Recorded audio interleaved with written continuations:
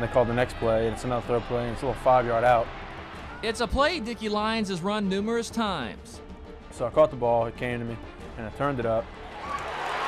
But in a split second, I felt sideways, and I just, you know, my head touched my foot, and I heard something. I heard 2 pops, and couldn't get up. it changed his life just like that. Grabbing that right knee.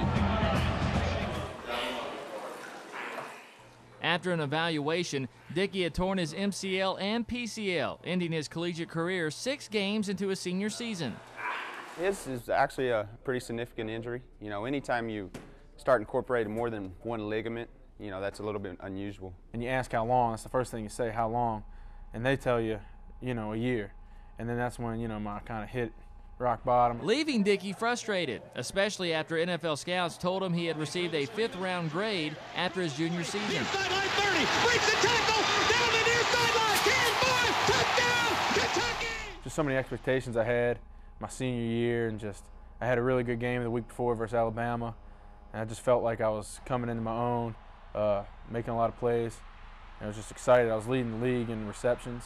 2 weeks later, Dicky had surgery to fix his injury, and immediately the process of rehabbing was underway. It's excruciating too. I mean, you cry. I mean, if you're not crying, you're not getting better in here. And I mean, I want to go every day, and some days you don't want to. 4 hours a day, 6 days a week, Dicky put in the work to try and get back to 100%. But he'll be the first to tell you he couldn't do it without the likes of Matt Summers pushing him every single day. Motivation is very, very critical. I'd say the hardest part initially is just getting the range of motion. You know, and you really got to kind of force that a lot. It's not comfortable, and getting the athletes to understand that range of motion is not going to be easy. However, if you get through it and you're able to get your range of motion, then the process after that becomes much easier. In turn, Dicky used that motivation to get his teammates going on the field and others in rehab. Let's go, Lock. Push that. Push it, Lock.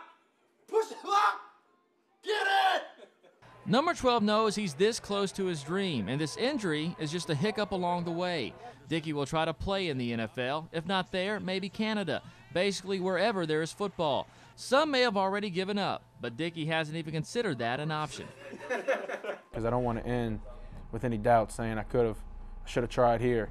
You know, I know I didn't make it to the NFL, but I should have went to Canada. I should have played Arena League if they still have it. But just don't want to end it on this note. So I got to get back just for that reason.